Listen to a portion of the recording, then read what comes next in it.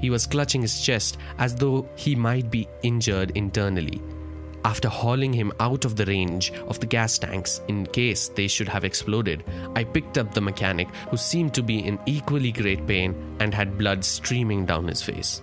It was several minutes before the other two airmen, whom we had left on the ground when we started, and the crowd of Spaniards got to us. They were about a quarter of a mile away.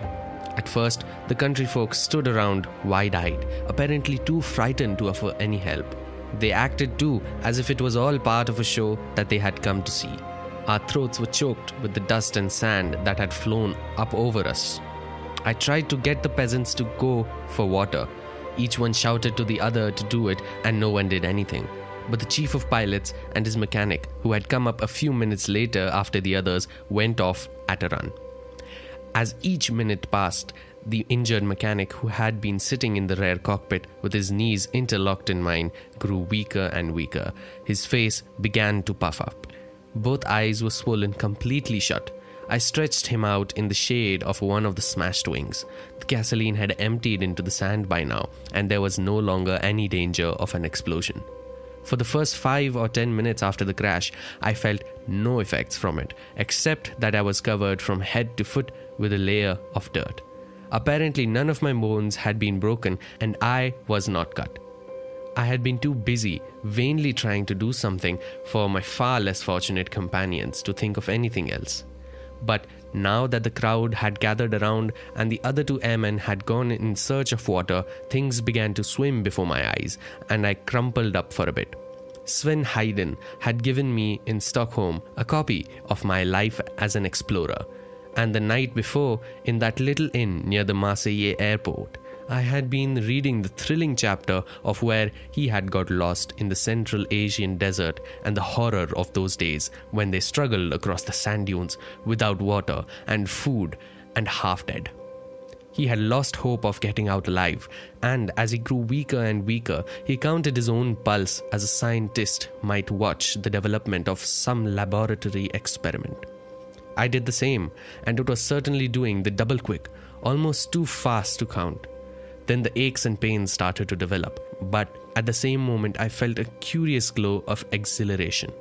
I was hilarious and wanted to laugh in that idiotic way I had on another occasion when a dose of gas knocked me out on the Italian front. And when I looked over at the plane and saw how completely wrecked it was, I wanted to do a Highland fling for joy. It seemed too good to be true. Incredible, in fact, that any of us could have been in that smashed up and climbed out of that crumpled up pile of wood and metal alive. The shock had smashed the tail assembly and broken the fuselage as you would snap a stick over your knee. The wings were crushed and twisted. The undercarriage had been flattened out as though there had never been any. The mail and the baggage compartments, shaped like torpedoes and suspended from the lower wing, had been smashed to smithereens, and the Moroccan mails were scattered all over the scene. Of course, the propeller had vanished into thin air, all except a piece about 18 inches long that I had brought away as a souvenir. Even the engine had broken into two and lay there ready to be scrapped. Although we supposed that the pilot had cut off the engine, it still whined as the last few drops of gasoline trickled into the sand. Every part of that Burgett mail plane was demolished except the two cockpits. Fortune had certainly smiled on us, for our escape was about as miraculous as any escape could be. Our smash was the same sort of thing that had happened to Commander John Rogers. When you go into a nosedive at 300 feet above the earth, there is no chance whatever to straighten out your plane, and generally you are in for it. You could not blame me for feeling happy. Had I been alone, I would have danced for joy, but the sufferings of my two companions checked that. While waiting for the water to come, I took several snapshots of the smash. When the crash came, I happened to be holding my heavy Graflex camera on my lap, so it suffered very little damage from the shock. But Noel hat and the mechanic looked so miserable that I did not humiliate them by taking their pictures too. In a little while, the Alicante mechanic, with his big bandana handkerchief tied over his head like an Arab chief, arrived with an earthen jar full of water. We poured some of it down the throat of the injured mechanic, who was unconscious. A motherly Spanish peasant woman moistened her apron and held it against his throbbing forehead and washed the blood off his face. We piled the scattered mails into a heap.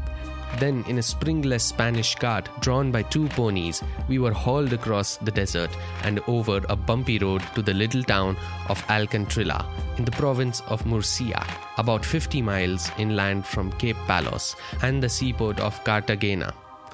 I had ended my jaunt from Paris to Fez in a lonely valley between 2 ranges of the Sierra Nevada mountains in Andalusia, land of the Moors and within an hour's of flight of ancient Granada.